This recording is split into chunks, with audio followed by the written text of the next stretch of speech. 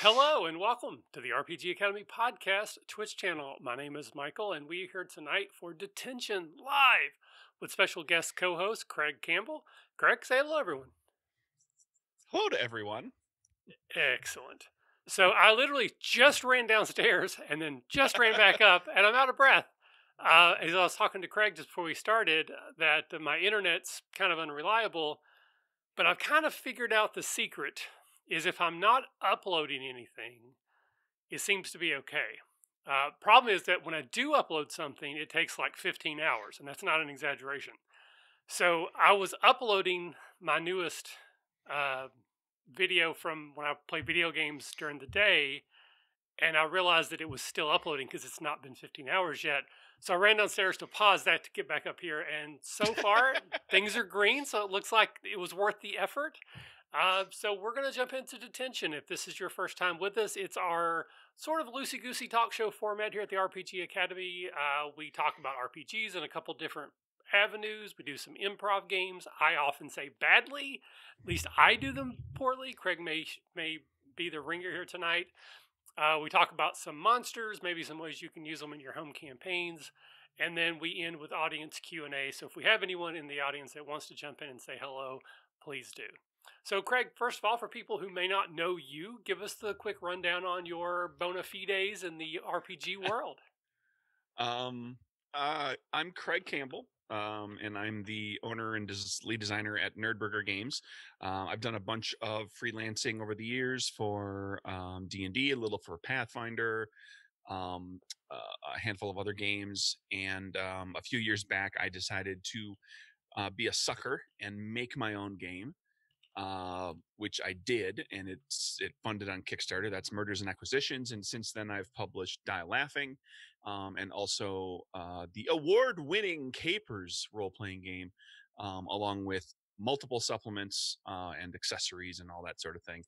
And so that's kind of where the bulk of my RPG-ness falls right now. Is my little bitty game company where I make the games that like I wish existed, and nobody else made, so I'll make them. Well, that's basically how that is supposed to work. And if anybody wants to go check those out, is it just nerdburger.com or is there a different place you'd send them to be able to Nerdburgergames.com.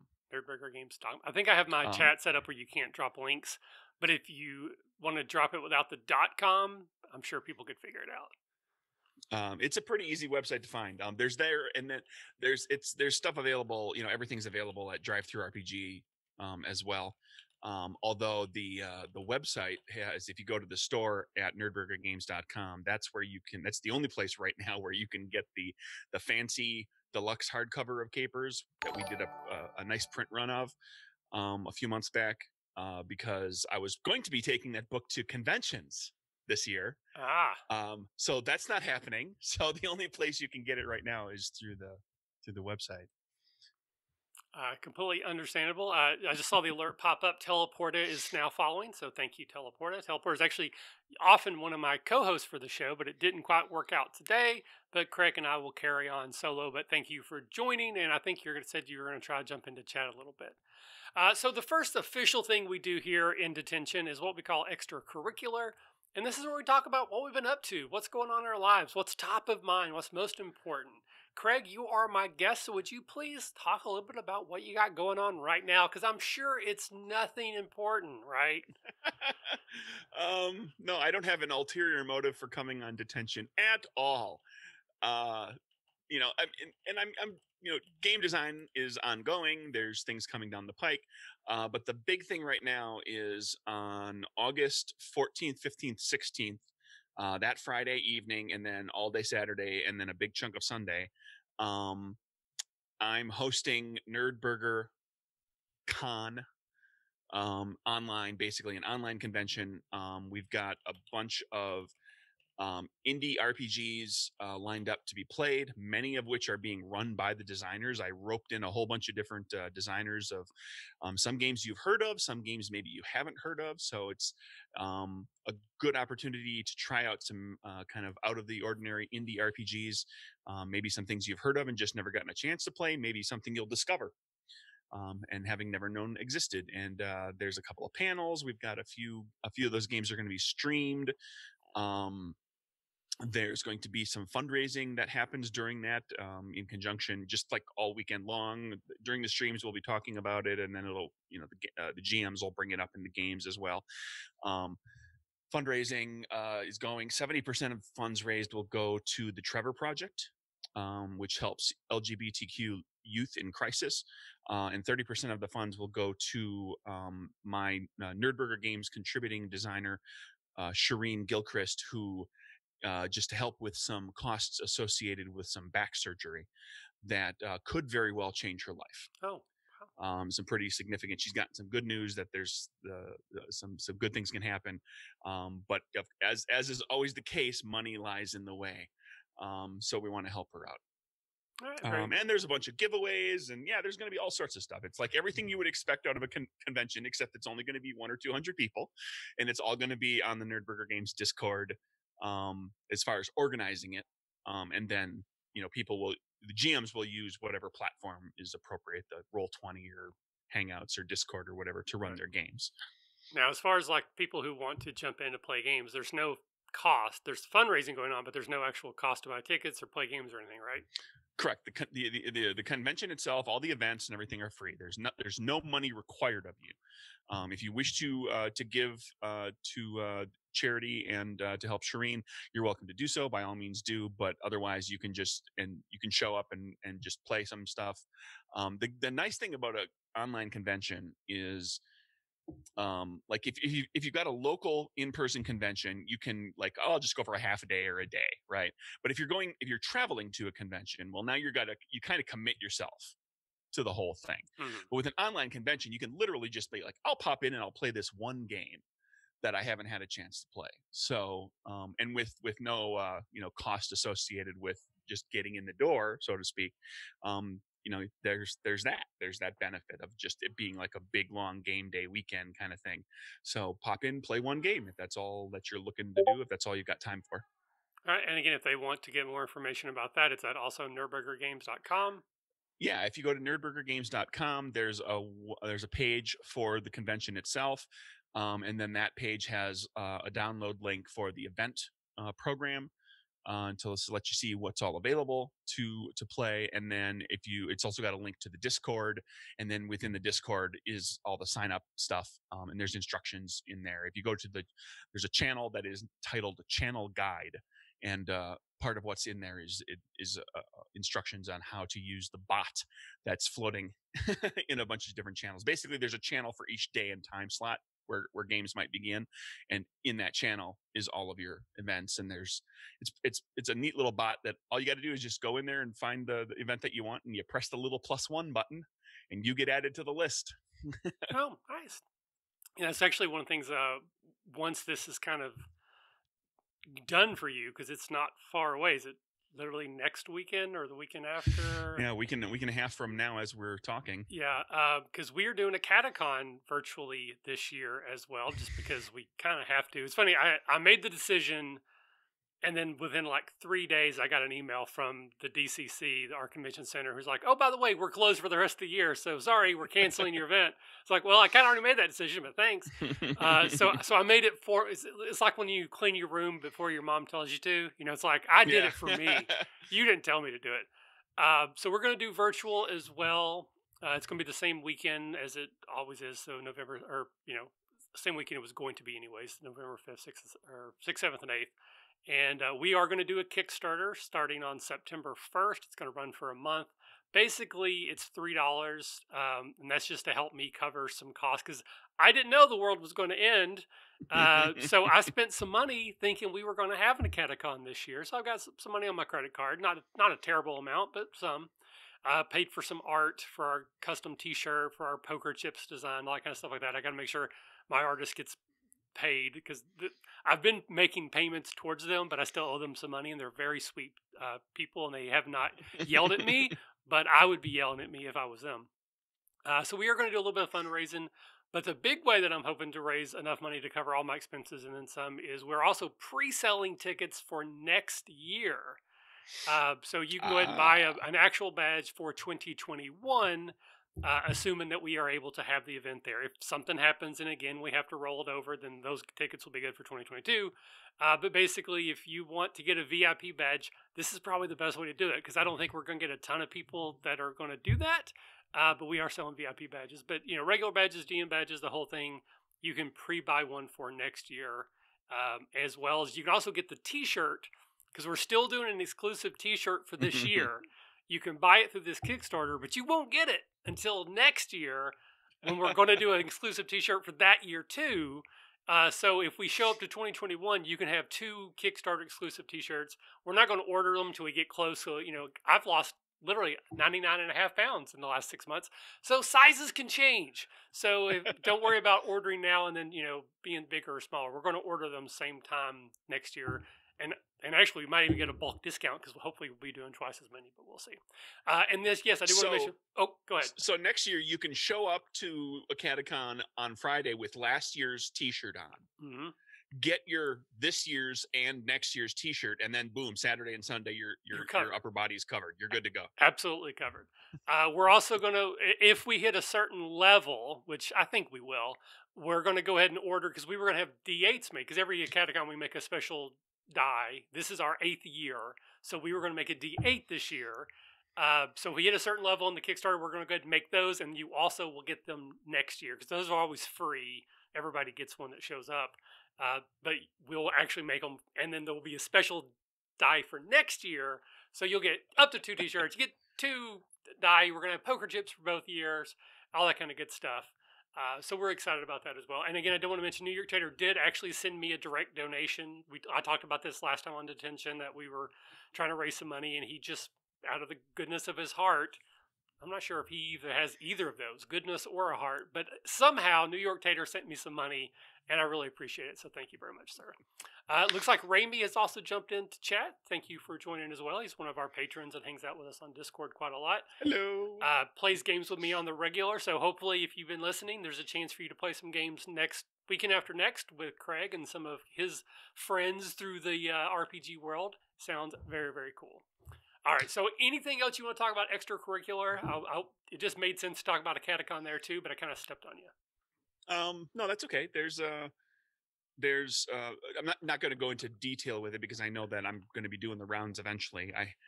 Tentative Kickstarter date late September, like one of the last Tuesdays in September. It'll be the 22nd or the 29th. Hopefully. I'm looking to kickstart Good Strong Hands, which is the next game, which is a fantasy game about fantastic creatures saving their fantastic world. Very cool. Okay. Well, we can talk offline, but obviously we have some avenues that we can help you with that as well through our show and tell and trial programs. And we will already talk to Tom. Oh, perfect. Thank you. Someone needs to, but that would be fantastic. And as for me, I mentioned I am literally down 99.5 pounds. My goal is 110, but 100 is still a really big milestone, because I've lost a lot of weight multiple times. Obviously, the surgery played a big part of that, but I've never lost this much weight. And there's a good chance when I wake up tomorrow, I will have hit that 100-pound mark, and I'm pretty excited about that. It's a pretty big deal for me. We'll start doing some crunches right now. Get the cardio going by the end of the show. Yeah, I did actually have to cut my evening walk short a little bit, because I mistimed a few things. Not anyone's fault but my own, but I usually walk twice a day, and I just wasn't able to get that in. So I'm a little bit worried that maybe I didn't do enough today to get there, but we'll see. Hopefully anyways. And then I am still doing tons of podcasts. We recorded a review of Forbidden Lands. We're about to record a review for the new D&D Mystic Heroes of Theros, or Mythic, sorry.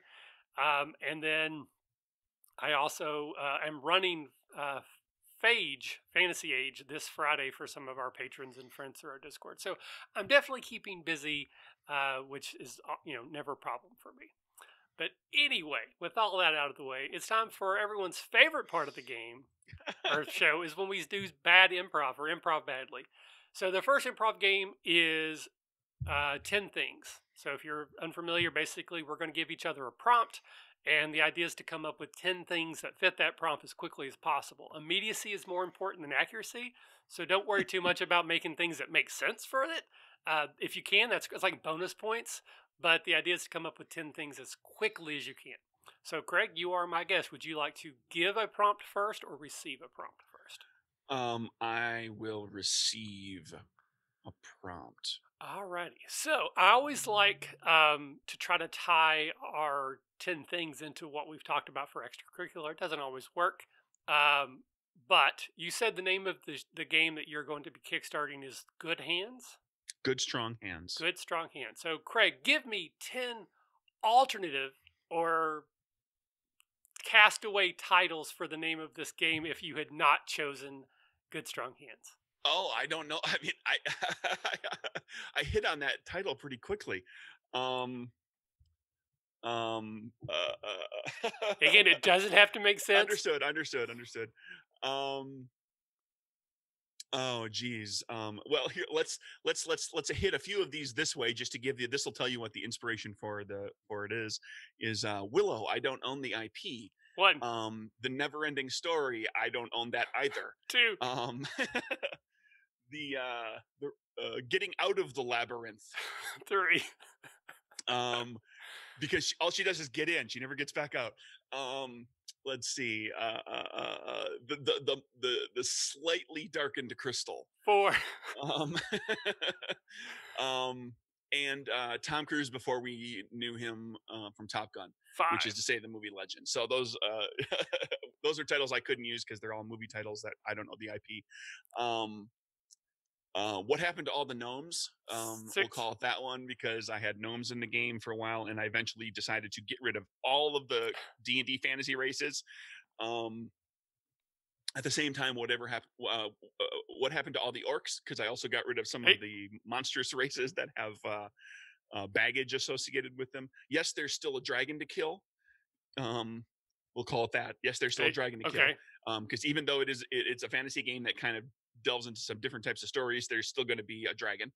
And then Big Good Strong Hands, because that's the full line that Rockbiter uses in Never-Ending Story. But it's too long for the title. It seems like one word too long. That's 9. Mm-hmm. One more.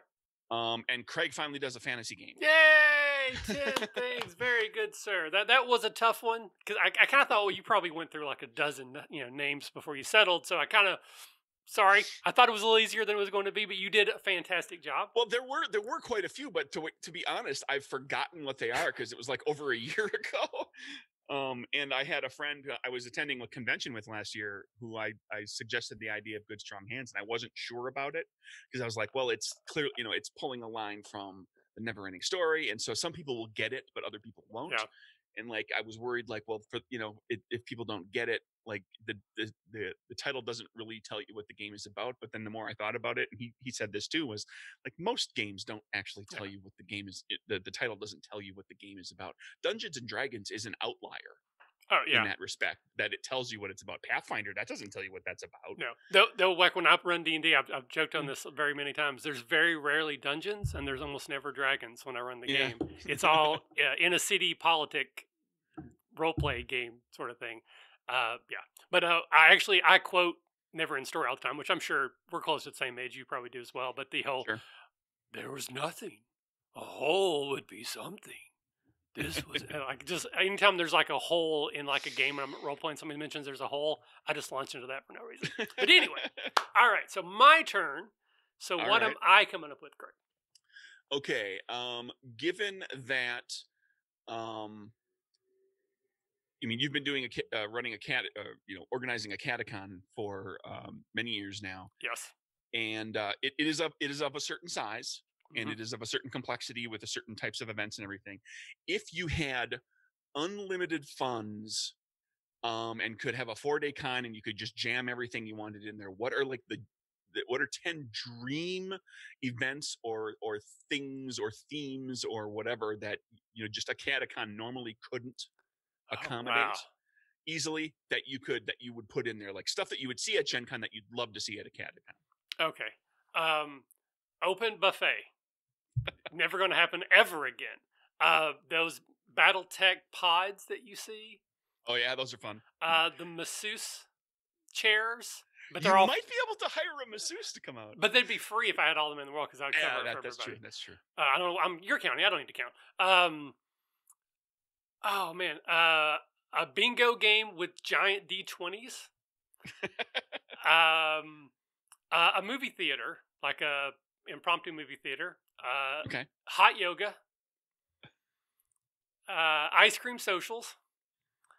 VIP event would be in Costa Rica. I'd fly everyone there for the weekend beforehand.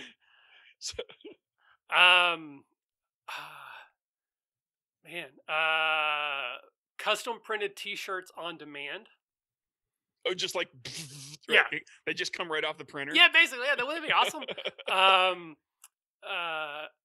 A virtual, actually, One more. One more. Yeah, you're at 9. Oh gosh, what I would want? What would I want to have? Oh, they would let us actually bring effing food into the place that we didn't have to pay for from them. There you go. So we can bring food in and not have to get charged. Oh my god, yeah. Ryan says LARPing. We actually almost had that 2 years in a row. I have a contact who runs a LARPing group, and we've gotten really close to having them show up and do like a small event where they try to recruit more members, and it's just not worked out yet. So Sure. anyway, so with that funness out of the way, it's time to move into used books. And this is the point where we asked our guest to talk about a role-playing game campaign that they either played in the past or ran in the past. And the idea is here to try to figure out some things we learned from that maybe we took into other games, or lessons learned, things that we're like, okay, that didn't work, let's avoid those. So Craig, what is a campaign you can talk about? So the system, whether you're a player or the DM, kind of an overview of the campaign, and if there's any specific points that you're like, this is a lesson learned. Sure. Not too long ago, I ran a full, beginning to end campaign of Capers, of the game I designed. For 4 people, we streamed it and I recorded it. The episodes are all on the Nerdburger Games YouTube channel. But because it was on a weeknight, and we had people in different time zones, and we had to kind of make time work for everybody, it was 2-hour sessions. So it wasn't like you go to a convention or a lot of home games are 3, 4, and 5-hour sessions, things like that. So we were doing 2-hour sessions. So I found myself adapting when I was running that campaign to just try to figure out what makes a good 2-hour session. If you can only run a short game like that, what makes it work? And so, some of the things I discovered, I guess these are the lessons that came out of it, were obviously get moving quickly. It's a little tougher to have, normal games. You get together with everybody and you're hanging around and you kind of shoot the shit for a little while and you chit chat, and it might be at, 15, 20, half an hour before you get into the game. When you're restricted to 2 hours, you kind of got to get right in. Right. And get things moving. One of the things I did to try to keep myself from babbling at the beginning and getting and also encouraging engagement from the players from session to session was to have players do the recap. Like when we did a little recap of what happened in the last session, I would kind of set things up and then I would pass it to the players, and one person would talk about this is the thing that happened and this is the thing that happened, and we'd kind of get through it really quickly. To remind ourselves what happened, and also in the case of this, because it was being streamed and for consumption, to bring people up to speed who maybe had missed something, or when you only have 2 hours, and this is more important the more players you have, is making sure that you find a way to have a great moment for each character. Kind of have that in mind. I'm gonna have this kind of in my hip pocket, so that each player, each character has their cool factor moment, the moment that they get to really rock. You want the group to kind of have some great moments in general, and you want players and their characters to have their moments, in any campaign, but in any game. But when you've got a 3-4 hour game, 5-hour game, there's the potential you can wait to get to somebody. I know there's this really great moment coming for your character. It's going to be at the end. But if you only got 2 hours, I'd never wanted to finish a 2 hours and finish a 2-hour game and felt like one person was just kind of along for the ride for that 2 hours. So that also helps to keep the players excited and want to come back for the next one, because they know that they're always going to get a little something. And then something that I think people use plenty in ongoing campaigns, but it was really, really handy with the short 2-hour campaign, because it made sure that there was always like a level of excitement. There was to don't just kind of end it where like, okay, well, it's our 2 hours and now we'll just wrap and we'll pick up next week.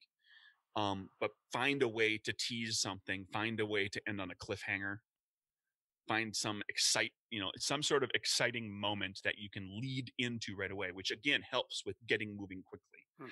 Like if Model T is going over the cliff at the end of this episode, well, the first thing we got to deal with next week is that Model T is going over the cliff, and we jump right in, like kind of in media res, and have some action, and deal with that problem. So these were just like, looking back at that campaign, these were things that I was like kind of consciously trying to make sure that I was doing, in order to keep a 2-hour game session tight and moving and engaging for the players. So when you sat down to organize this and you started assembling your players and kind of figuring out how things went, did you know this was going to be a 5, 6, 7 session campaign, or was it intended to go, in forever and then it just didn't? Or like, was that also a constraint you had, is that you had so many sessions and each session was going to be roughly 2 hours?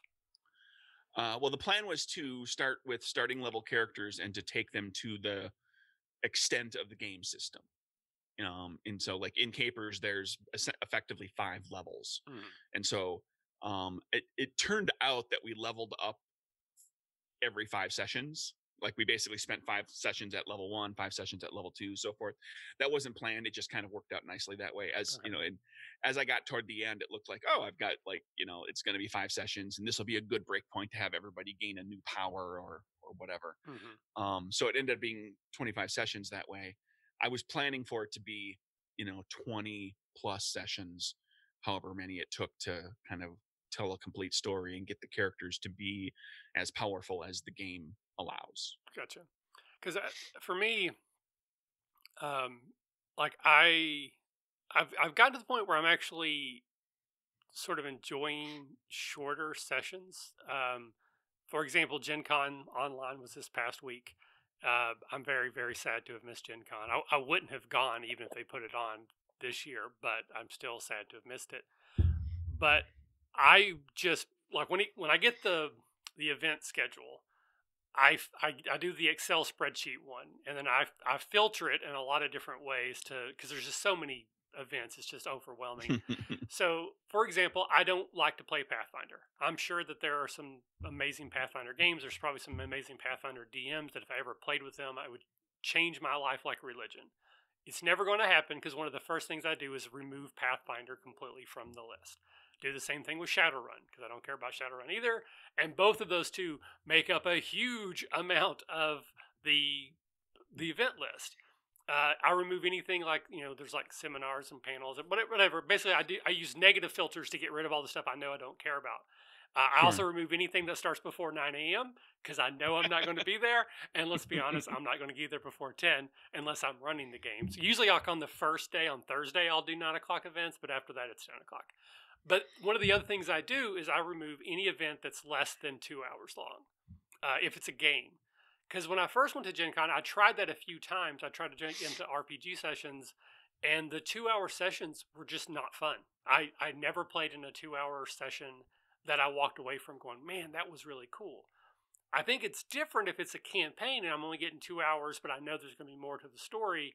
So I'm kind of interested in the aspects of, yes, you only had 2 hours, but you really had, 50 hours. You just had to divide it into 2-hour sections. So it kind of feels to me like it would be like those old serials that like Indiana Jones was based on, where the first 5 minutes is always recapping what happened.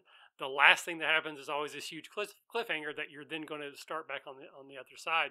So do you feel like it's like if you were doing the 2-hour session only, how would that be different than this 2 hours, but it's a continuing campaign?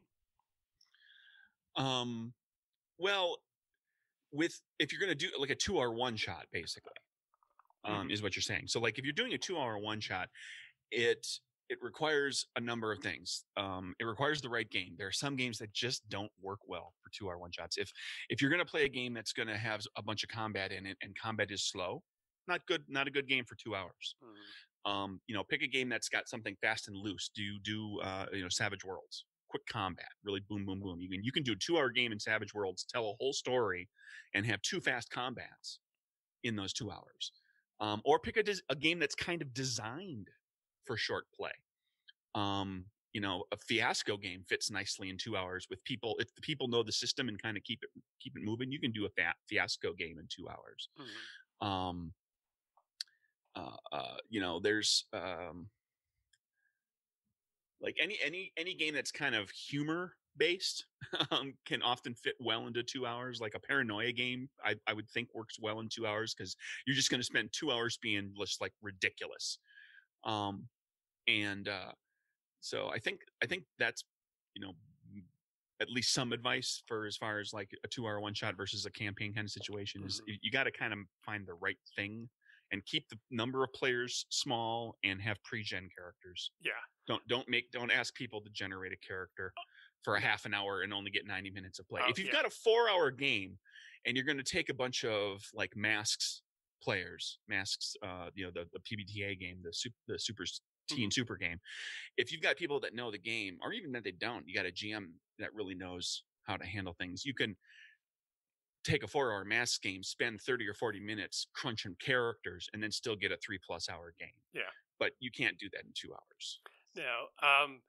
The one time that it was borderline fun, and it still wasn't great, but it was probably the best experience I had at Gen Con in a 2-hour game was Savage Worlds, and it was there's a group of them, and I apologize I can't remember their name, but basically they run like Saturday morning cartoon themed games. It's like either that's all they do, or this day that was everything. So like I was in like a Johnny Quest game. And there were other people that played like a Thundar the Barbarian game, and there were other people that did like again, that sort of range of games. And what I realized when Savage Worlds does go very fast, you had pre-gens, so that definitely sped things up. But basically everybody got one moment. And, I think they did intentionally made sure everybody had their moment, but you really only got one. And again, I don't know if it was intentional or not, but I feel like my moment came pretty early, and so then there was a long stretch where it was other people's moments, and I don't mind that too much. I want other people to have fun, but I was like, I'm always analyzing when I'm in the game. I'm always analyzing like, how is this GM doing? How would I do it differently? What do I want to steal from them? What do I want to use? And it felt like I had my moment, and so their attention was just, okay, this person hasn't had their moment yet, and it was almost too much of that. If it, as I said, like you're trying to pull something out of someone else who maybe isn't as interested or not. Sure. I'm getting way off topic here, but I think Savage Worlds is a good system for a shorter game. My favorite at conventions is to run a 4-hour game, but I do like a 20-minute to 30-minute intro at the beginning, get our pre-gens, introduce each other, set table rules. We take a break halfway through for like 15 minutes, and then I like to wrap up at least 15 minutes early so that people, again, if you're in Gen Con, you got to get all these other places. So really, it's a 3-hour game, but it's got breaks built in, and I think that's a really good length for a convention game. And there's two things that came up as part of what you were describing. One thing I thought of was you were talking about these games that are based on these properties, like a Thundar the Barbarian game or whatever. I played a game. There was a guy who every year he did League of Extraordinary Gentlemen, but he picked different decades. He picked like literary characters from different decades. And like they were movie characters and things like that. So in those types of games, like, what you're getting, like there's a hook. Like you're going to go in and be like, oh, I'm in the world of Thundar the Barbarian. The GM doesn't need to explain a bunch of stuff to you because probably the people showing up for that game love Thundar. And then also, what was the other? Crap! Now I lost my train of thought. What was the other thing? Oh, if you're going to sign up for a 2-hour game, it takes the right. You kind of it's the right player should sign up for a 2-hour game. Somebody who knows that, like, okay, I'm not going to necessarily get 3-4 big moments for my character. I'm going to get 1 or 2, but I'm going to enjoy other people having their moment and just enjoy the show. I'm going to watch the show and have the entertainment. And another thing that makes 2-hour games really appealing in a convention setting is if you really go nuts on the 2-hour games, you can play a lot of different games. You can try Yeah. so much stuff.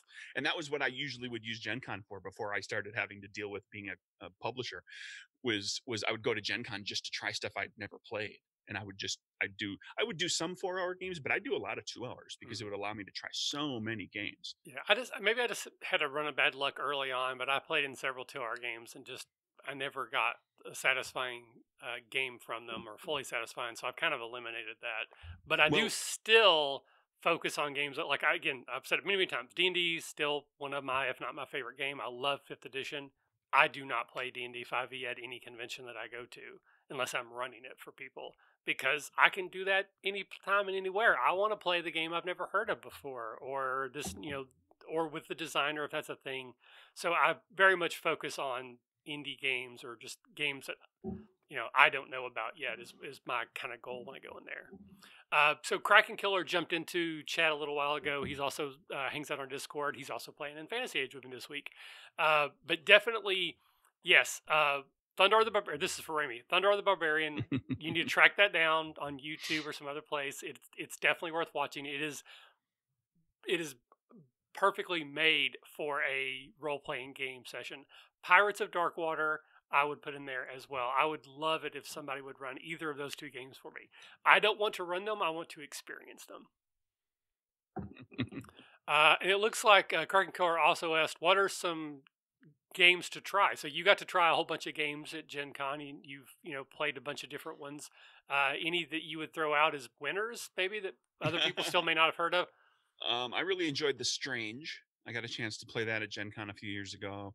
Like I said, the last few years, Gen Con has been, being a designer and publisher. I played Time Watch before it kickstarted.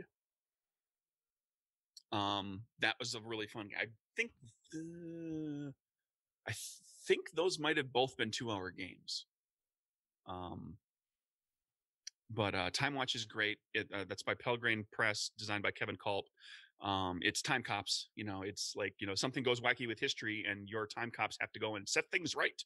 And it has a mechanic built in there so that you can Bill and Ted things. Which is if you run up against a problem, you can solve the problem later. Mm-hmm. And the solution will be there for you. You just have to remember to go time travel later and set that up. Yeah.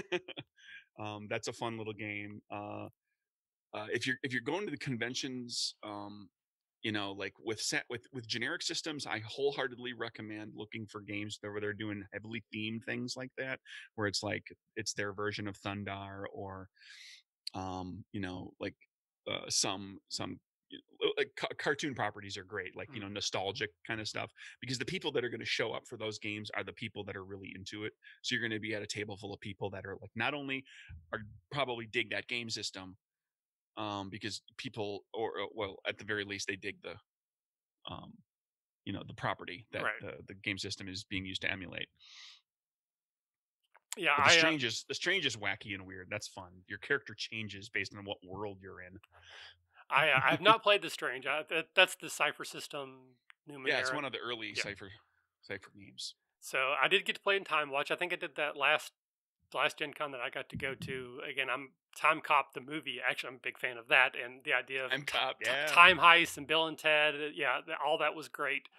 So I definitely really enjoyed that. I have not played in The Strange. I played in a game, and again, it's killing me. I can't think of the name, but it was basically a Sherlock Holmes RPG where Sherlock Holmes has gone missing, and you and your fellow adventurers take up his place so that they don't realize he's missing or something. So basically, you're playing Sherlock Holmes, but you don't have to worry about him solving everything. He's not there. So you're handling things in all the different classes. That was quite a lot of fun. Too many players though. That's another thing that drives me nuts at Gen Con games is they have like 8 players at a table.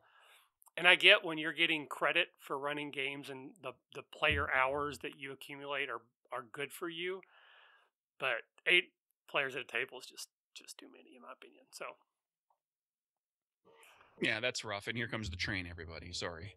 sorry, I'm just checking on chat. Yeah,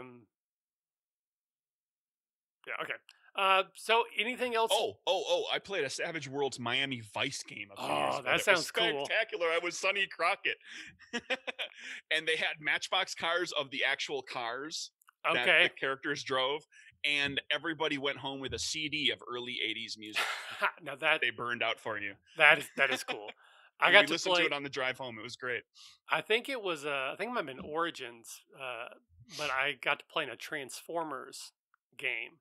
And I know Ryan. He's in chat. Teleporta. He's a huge Transformer fan. He actually runs a 5e hack of Transformers. He's done. I think I played in it. We did it at Catacon a couple years. But this was just a GM I found. But yeah, and they even brought like the toys that you could like look at. Um, it was a lot of fun. And again, Transformers is a property I love. So that was another, my childhood. G.I. Joe, Transformers, Thundar, Pirates, Dark Water. I'm sure there's a couple others in there, but just Super Friends, of course. But, those are things I grew up on that mean a lot to me. I played in a game once. It was a Smurfs ripoff, but you don't know it till very late. You basically, the village is being attacked by blue demons, which is what Gargamel thinks the Smurfs are. But yeah, that was actually quite a lot of fun. Oh, and if you're a Transformers fan, take a look for Commandroids, which was on Kickstarter a little while back. I'm not sure where it stands as far as getting published off the top of my head, but it's basically Transformers with the serial numbers scratched off. Oh, nice. So to Cooler, yeah. So actually, my max now is 5. Like I actually prefer 3 or 4 in my games. Anything more than that, and I think it starts to suffer. 5 is the absolute max that I would run in a game. I prefer 4. That's my ideal group size, unless I'm playing Die Laughing, in which case there needs to be 6 or 7 at the table. But that's because you're going to be murdering everybody. And that's the point of the game. So Cyclops Havoc Vulcan jumped in chat. That's the first time I've seen that name. So thank you Wow. for hanging out. And they said they saw someone playing a role playing game based on the Transformers. Looks like using the old TSR Marvel role playing game. Sure, that could work. I ran that just a couple days ago. I ran that for some people and I had a lot of fun. But there's definitely better systems than that for basically anything. All right, so let's move on to what is actually everyone's really favorite part of the show. And this is when we truly make asses of ourselves in the Where Have My Fingers Been game. Do you remember this one, Craig?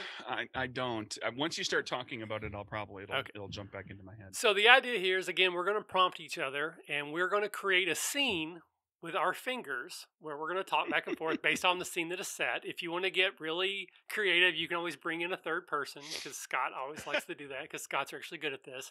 And the idea is to have a scene begin, middle, and end with this prompt of where have your fingers been. But what's most important is you have to I'm sorry. New York Tater just chimed in that he's been listening, but now he's watching because this is his favorite part. You have to sing the song before you start, and it's "Where have my fingers been?" I said, "Where have my fingers been?" So, Craig, you are the guest again. Do you want to prompt me first, or do you want to go first? I'm gonna have you prompt me because I got to remember how this works. Okay.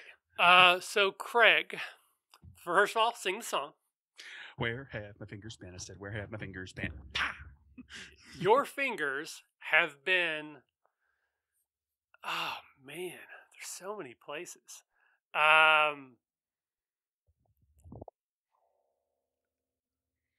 Okay, so your fingers have been outside of the Cartoon Network Savage Worlds room at Gen Con, and you're trying to find a seat in an open game. The Cartoon Network? Well, like I was saying, it's like the group that runs all these cartoon okay, I don't watch anything on the Cartoon Network. Then this will be great. Okay, but I can go with cartoons. Right? Yes, just cartoons. Yes, but it's the Savage Worlds cartoon.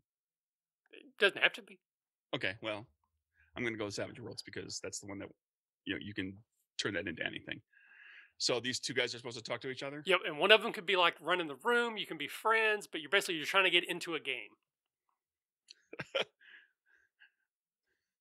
Hi, is this the Rick and Morty game? Doesn't matter. Life is meaningless, and we're all going to die.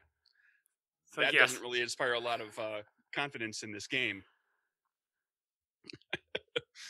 Games are meaningless.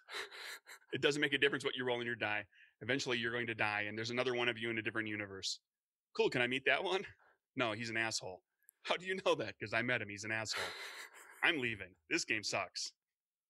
In another universe, you stayed for the game. Crap! And then he plays. And that's where your fingers have been. Yay! All right, fantastic. So now it's my turn to make an ass of myself. Where have my fingers been? I said, where have my fingers been? Your fingers have been to the world's largest role-playing game store. It is a store specifically for role-playing games. One of your fingers is looking for a title that is out of print, and the other one is the store worker, the person who works there and knows the entire inventory. Okay.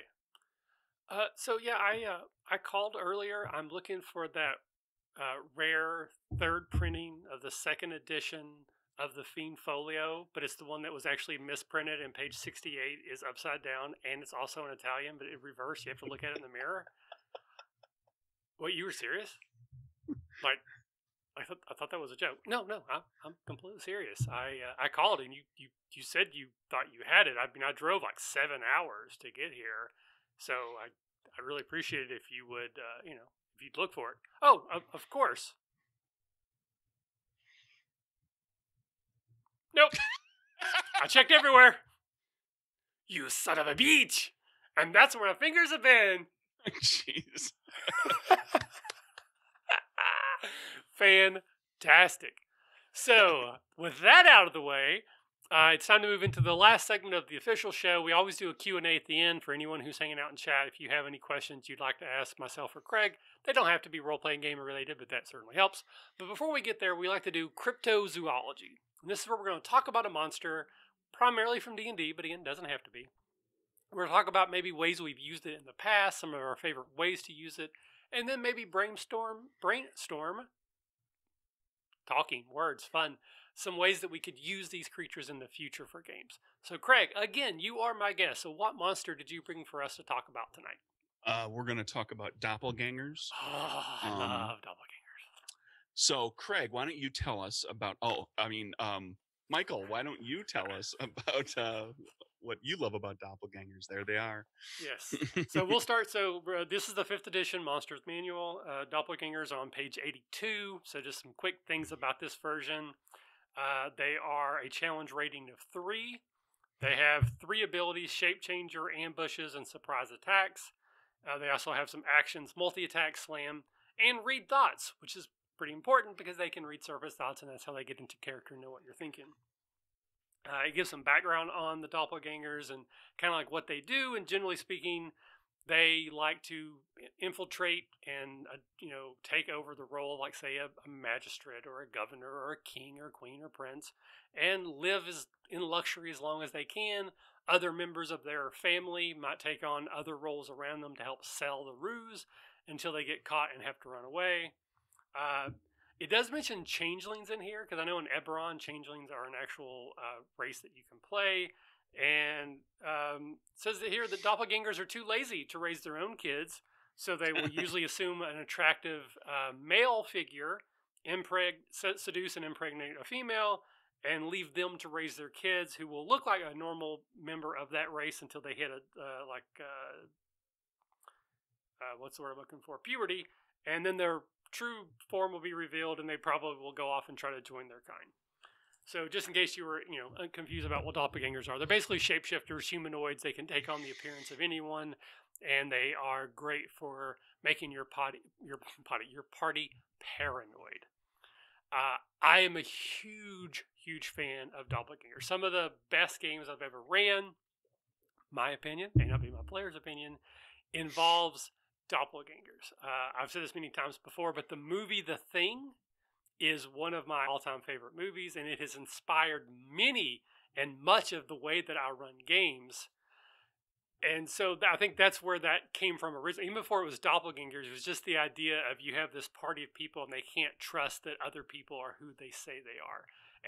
And when I'm playing a game with doppelgangers, that's what I want. Is I want everybody, I see your background behind you is the Knives Out logo. That's what I want in that party. Is I want knives out, no one trusting anyone. So what about you, Craig? You brought them to the table. What is it about you like about doppelgangers? Well, I think like here's the thing. I don't think, and I've been playing games for a long time, but I don't think I've ever used a doppelganger in a game. And when you asked about what I wanted to do, I was like, well, I'm going to stick with something that like I either haven't, or it's just been so long that I don't recall the specifics, or it was a minor thing, like I just used one in one encounter or something. Because I thought it would be fun to explore like what you can do with them. Of course, like you were talking about, is you can make the players paranoid. You can find a way to have with one of the players involvement, you could replace one of the characters for a time, and have that doppelganger um, masquerading as the player's character, with the player's involvement, and like you just tell them, you trust me, you'll get your character back, but right now we're gonna have this doppelganger infiltrate the group, and let's see how long you can keep it secret. And then and give them prompts that like every so often there's certain things they have to try to like accidentally give away, like see if they get caught.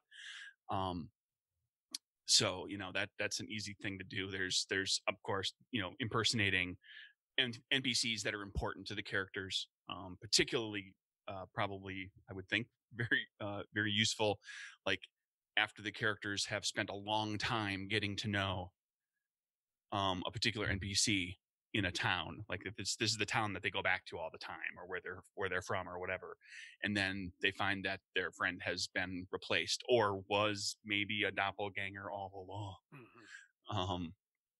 So and I've got some other ideas here, other things here too, but what have you used doppelgangers for? Mostly that I've used them in the past was the very basic, somebody gets captured, they take over, try to sow paranoia in the party. Though I don't play that way much anymore. Like I don't know that at this point in time in my career as a GM that I would want to do that. So I'm thinking more about the ways that I could use them. And the first thing that came to mind is, I think it's the movie Dave. And isn't that where they find a doppelganger, not truly doppelganger, but a lookalike of the president? Sure. And replace There's Dave and Moon over Parador. Both are replacing somebody with a lookalike. Yeah. So maybe that's something where the players know someone who's in a position of authority, maybe a king, a prince, a wizard of some sort, of some renown, and they have to do a certain thing, or it's going to cause like a war or some kind of big bad thing happens. They're not around, or they're incapacitated.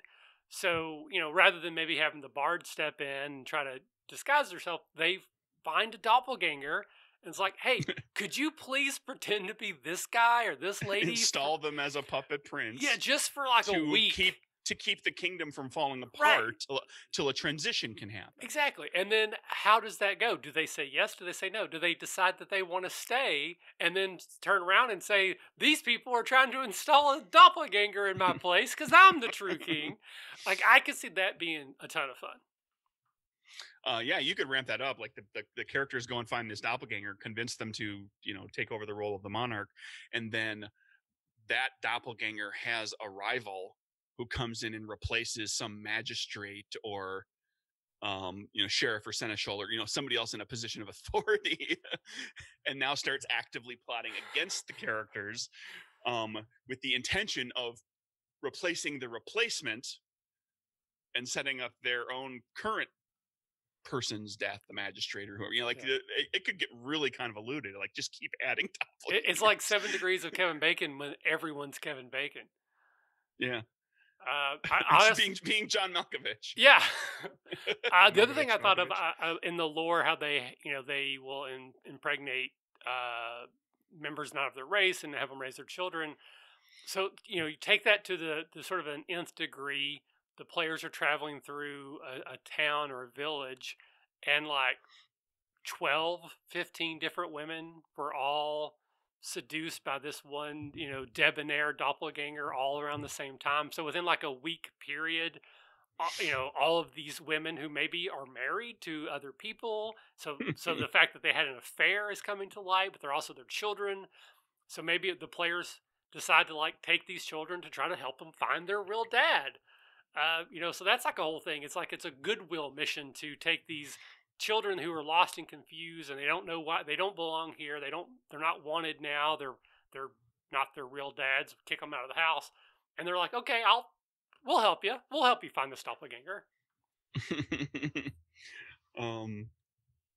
Hit on the idea of having a series, like if you can, it would take a little work on the GM's part, and it might stretch the bounds a little bit, and some players may not take to it too well. But if you could find a way to have, if you have villains that can regularly escape, like you don't get to defeat the big bad guy until after you face him a few times.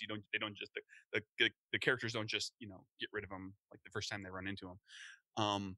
What happens if every major villain that the characters run into is the same doppelganger?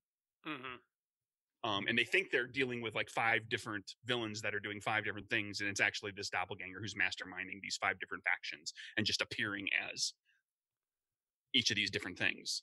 Right. Basically, they're running, let's say, like the Thieves Guild, but they're also running the Merchants Guild. They're also running like the Night Watch, or so they're basically in positions of power of all these different organizations, and they're playing them all perfectly so that they don't get in each other's way too much, but they get in they get enough done that they look like they're actually succeeding on their missions, and they're just like laughing at everybody, and then one day they decide to leave. Or let's say the PCs get involved, they find out, they kill them, and now you have this providence this somewhere, power vacuum in like exactly 5 different guilds. Like the most powerful position in like 5 different factions all disappears at the same time. You're going to have anarchy, which would be great. And what happens when people start realizing that you never see I've never seen the head of the Merchants Guild and the head of the Thieves Guild at the same time. Yeah. Like I've never. That's weird. And what happens if that doppelganger who's doing all that masterminding has one back pocket doppelganger friend who can appear as one of those others? It's like the Batman so thing. Often, when someone thinks they figured out who Batman is, they show up as Bruce Wayne. They have someone else in the bat cowl, so they'll be like, "Oh, look, it's Batman and Bruce Wayne." So it can't be me. Yeah. So I want to mention one of the games I ran that Brad was in. I don't think Ryan was in this game. I think this was before Ryan. It was set in Eberron, and there was this NPC who met the characters right before they got into the Sharn, which is like one of the big cities in Eberron, and they were mostly supposed to be like a throwaway NPC. But one of the things that I love to do when I run NPCs is I like to just throw out random details that sound like they're important, but they're meaningless. And then I see which ones the players latch onto, and then I make them meaningful. And I describe this NPC as having just very vibrant green eyes. Not glowing green eyes, but like just close to that. And it meant nothing, but they kept circling back to, that person had really vibrant green eyes. So then I started sprinkling in other NPCs that also had vibrant green eyes. And the backstory I created is it was the same doppelganger, and that was like their calling card. Whenever they took a role, they just gave themselves these really vibrant green eyes. And so they started realizing, wait, maybe there's this group or organization. And I don't think that ever got to like a conclusion, but I loved that that's where it was going when it was just a thrown away descriptor that I threw into an NPC description. Excellent. And because the players latched onto something. That's one of my favorite things is when the players decide that something's important, and then you're like, no, that was totally not important, but now I'm going to make it important. Exactly. New York Tater has to take off. Thank you, sir, for dropping in. And then just quickly, Cyclops Havoc Vulcan has been talking about playing Marvel Face Rip. Like I said, I ran it just a couple days ago. It's not a great game, but I love running it. It's really, really fun. I enjoy it quite a lot. So I'm actually looking to run the last one I ran was to see if I could run a semi-serious game, because usually when I run Marvel, it's just like the most crazy, silly game. But this one was, is not overly dramatic or melodramatic, but it was like a serious game. But we all created our own characters, and we used character generation, and they were wildly disparate powers. So now I want to try to run it with actual characters, so like have a Spider-Man, a Daredevil, and see if I can run that, make it make sense. So anyway, so if you're interested, Cyclops Havoc Vulcan, talk to me later. I'll give you an invite to our Discord. We have a channel we used to set up one shots, and that's how I set up that. So it'll happen sometime in the future. My apologies, Craig. Please continue. That's okay. And then there was one other thing that struck me. Well, there's a band of doppelgangers running around impersonating the PCs, ruining their reputation. Classic, yes. That's classic. But then I thought, here's one. Have a campaign that, let's say you got just using round numbers, you got a campaign that's going to run 20 sessions. Spend the first 5 sessions never dealing, other than just like occasional NPC interactions, never really dealing with humanoids. The characters are out in the forest clearing out the monsters. They're dealing with undead, right? They're just whatever, no humanoids. But you introduce some NPC humanoids, like some just people in the town NPCs that they run into. At session 5 or 6, you start revealing that through whatever means that this NPC that they've gotten to know is a doppelganger, that they're impersonating someone. And then this other person is a doppelganger who's impersonating someone. And as you go along for the next several sessions, it's just constant revelation that everybody except them is a doppelganger. And they're all impersonating these people in this town. If you want to see paranoia in the group with a bunch of players who are going to be sure that somebody is in on it, that one of you is in on this. Or maybe all of them. Maybe you're the only real person here. Or maybe, yeah, you've talked to all but one of the players and said, okay, secretly you're a doppelganger.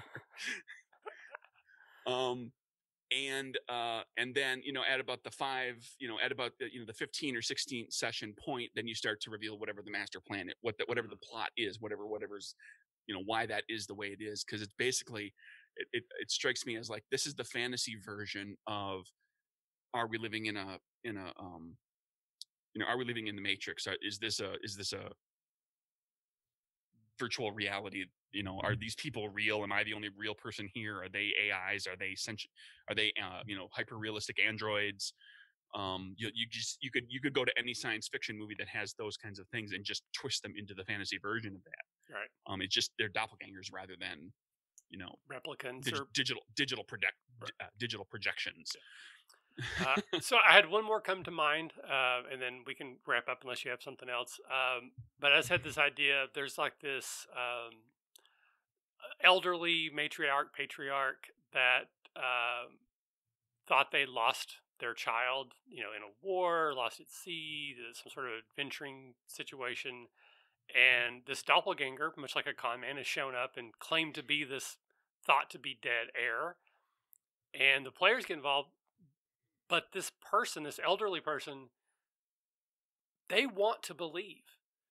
And, is it better to out this doppelganger, perhaps kill them or at least reveal this masquerade, or just let this old person who's got maybe a year left tops anyways, live that year thinking that family is still alive? They were reunited, yeah. Yeah, again, I'm smiling, but that's actually kind of sad, but it's is it better to live in ignorance? And maybe they even kind of know, but they just won't admit to it because they would rather believe this falsehood. Well, there's a thing that happens, and I hope I'm not getting this wrong. We talked about it on my podcast. I think it happens in Japan because all the wild stuff happens in Japan. But it may have been some other country that has a cultural thing that kind of happens similarly. But basically, like for an elderly person who is very, very ill and it's very clearly going to die very soon, you can hire that elderly person, say, has a grandchild who is pregnant, but who will not have the baby before the elderly person is going to die. You can hire a baby, basically. A mother will allow you to pretend their baby is this new baby so that the elderly person can hold their great grandchild in their arms one time. And in some cases, the elderly person knows this. It's just a cathartic thing. It's like, I'm not going to be here for that moment, but this will be a stand-in. This will be a way for me to connect in some way, just emotionally, and have a catharsis about the fact that I'm not going to be here for the end. Gotcha. and I'm not going to be here for the birth. Right. Those sorts of things. Yeah, it's human beings will do some really strange things to and I don't want to say maybe not strange, but just some out of things that you wouldn't expect, some out of the ordinary things, some very inventive things to deal with emotion and inevitability of certain things like death and Yeah. not to bring the show down. I think it's personally I think it's like it's kind of beautiful. Yeah, no, I agree. I'd already put us on that path, so I don't think you took us Yeah. anywhere we already were. All right. Go. So Cyclops Havoc Vulcan asked, "What is the Richard Gere early '90s movie with Jodie Foster?" I don't know the movie, so I don't know how it relates. Do you know a early '90s Richard Gere Jodie Foster movie? Is that Nell? Is Richard Gere in Nell? I don't. Taxi Driver? Summersby? Taxi Driver isn't Richard Gere. That's no, that's no. Summersby has the two of them. No, Nell is like William Hurt or something like that. Yeah. Summersby, I'm not even sure what that's about. I've heard of the movie. I don't even know what it's about. Yeah. A farmer returns home from the Civil War, but his wife begins to suspect the man is an imposter. There you go. There you go. That would be it. Summersby. Apparently, that's it. All right, so we'll close up all doppelgangers, or are we? And move on to the last portion, which is our Q&A. So anybody who's in chat, we got quite a few people hanging out with us. Again, thank you all, and anyone who's watching and listening but not chatting, cool to have you here as well. Now's the time to jump in. If you have any questions for me and or Craig, please let us know. There's a little bit of a delay, so while we're waiting for chat to catch up, Craig, one more time, let people know where they can find you, your stuff on the internet, and then one more time about this convention you're running in a week and a half. Yeah, I'm at Nerdburger Craig on Twitter. There's the website is nerdburgergames.com. You can go to drivethrurpg.com for all my game stuff as well. Just search for Nerdburger Games there. The convention is happening on the 14th, 15th, 16th of August. It's called Nerdburger Con. We've got like 40 events, game events and all sorts of other things that are going on. If you go to nerdburgergames.com, there's a page for the convention, which you can download the program, and there's a link to the Discord, and that's where you sign up for games. And we're like upwards of 65 plus percent full on game seats, but so that there's still plenty. There's only a handful of games that have filled up completely. So there's at least like a seat or two left in a lot of games. So a lot of interesting things that you have maybe never heard of. Maybe you'll get a chance to discover something brand new or play something that you've always wanted to. All right. Go check it out. Very cool. Well, thank you for joining me tonight and being my co-host. I really appreciate it. Sorry, Ryan, Sure. You weren't able to jump in as a third. The timing just wasn't going to work out, unfortunately, because I'm really slow at setting this up. And once I had got it organized for two people, I'm like, I need 20 minutes if I'm going to do this again to add in a third. It's just not going to work.